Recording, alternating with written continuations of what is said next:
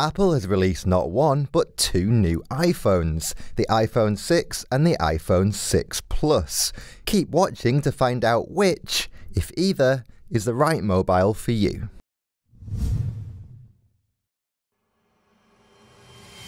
The 4.7-inch iPhone 6 and 5.5-inch iPhone 6 Plus are both larger than any iPhone released before.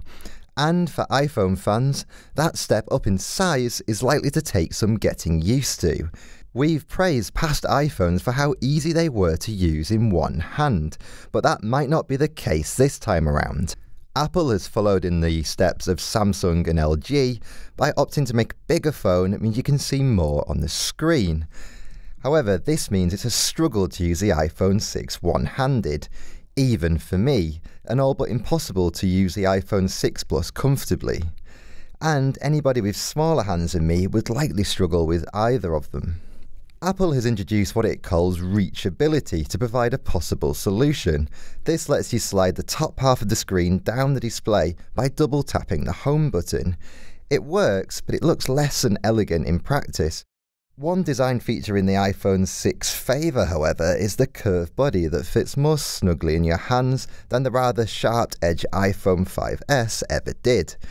Its higher-resolution Retina HD displays are flawless though, and bear up remarkably well to close scrutiny. The screens are also easier to see in bright light thanks to the addition of a polarised layer.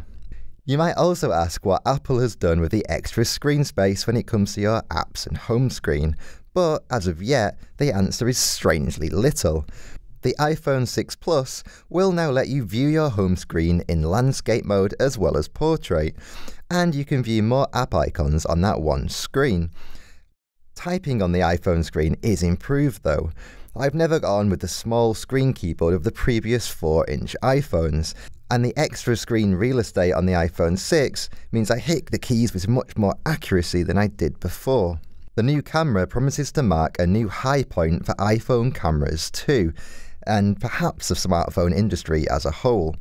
I can't wait to see the results of our lab testing to see how the iPhone 6's camera compares against its closest Android rivals. Every picture I've taken so far has been perfectly focused and captured in a fraction of a second. Images are bright, crisp and colourful and look great when displayed on the iPhone 6 itself. The HD video camera shoots video as well as any smartphone I've used too, and I can't wait to use the 240 frames per second slow motion effect while I'm out and about. In fact, the only real bad thing I can say about the camera is the design of the unit itself.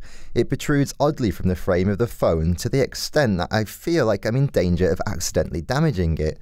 Hopefully Apple put plenty of resources into reinforcing it during its design stages though. The 64-bit A8 processor is so quick that apps open in an instant, and there's never any noticeable lag when shifting between home screens. That said, it doesn't really offer massive improvements over the already very quick iPhone 5S. In everyday use, it's just as fast and just as responsive, which is no bad thing. One area where the iPhone 5S could be criticised was its battery life, but the iPhone 5.6 promises to give this an all-important boost. But I'll have to wait until we get our lab test results to see how much of an improvement the iPhone 6 and iPhone 6 Plus offer.